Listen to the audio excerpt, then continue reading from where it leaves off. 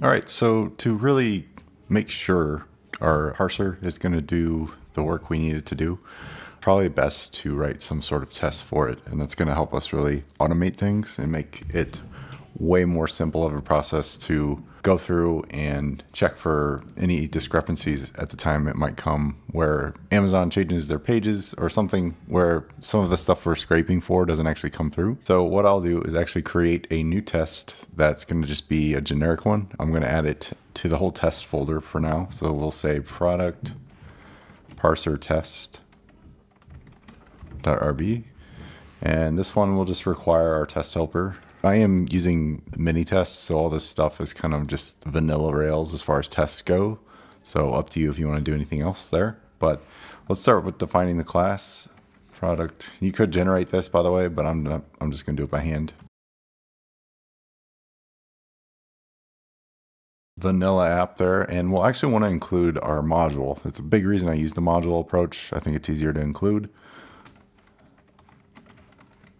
And if you remember, that's in our models folder in the concerns folder. We could just literally write that and it's in our test. Because we are using devise as well, we'll need to include a few helpers.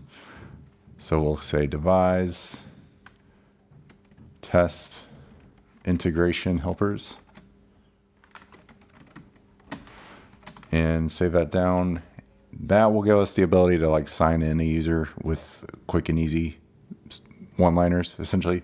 We will want to do a setup method, and one little gotcha is we need access to like an actual instance of a user, and we'll use fixtures for that. So in your app, it might look a little different, but if you go into like your user's YAML file, you'll see the changes we've got at the moment, or the base starting point for a user. That doesn't have anything to do with like how our users are actually made or set up at this time. So we're going to just add some generic data. So we'll say first name John. We need this to get the test to run correctly, so I'm just going to go ahead and add the ability to do it. An email.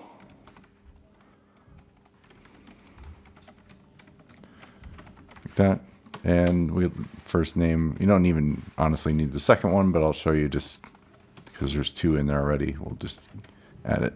Last name Doe, and email is Jane Doe at example. And you would normally want to have two different users, like say there's a different role or an admin flag or something, just to test those kind of variances, but definitely not necessary with this specific test. I just wanted to show you how we could go approach doing the test using our parser as is.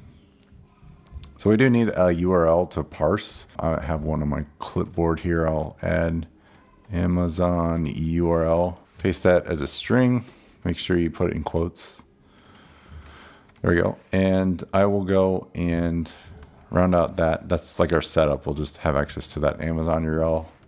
And first thing we want to do is test the parsing doc. So we'll say test parse document is essentially what that's short for. So that means we'll do a lot what we did in our parser and set it all up, but we'll say product parser dot parse doc. And if you recall, in our product parser, we have that method at the exposure of the module. So it's just like right here, ready to rock and roll. We'll actually make sure we can parse that URL.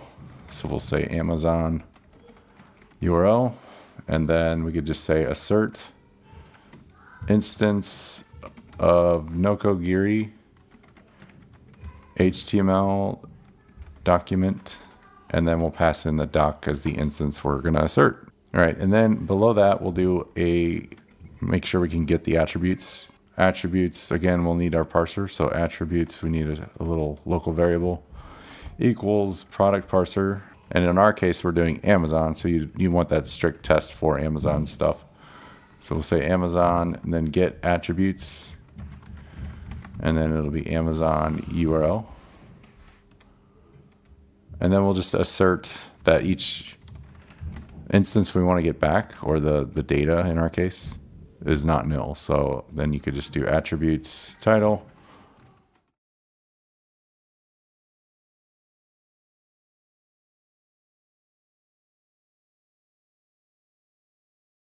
Okay, and then that's essentially it. You could mock this request so it's not so taxing to run this, but I'm going to just run it as a basic test for now. There are gems you could use that are like, they kind of mock an API and create it in a YAML file.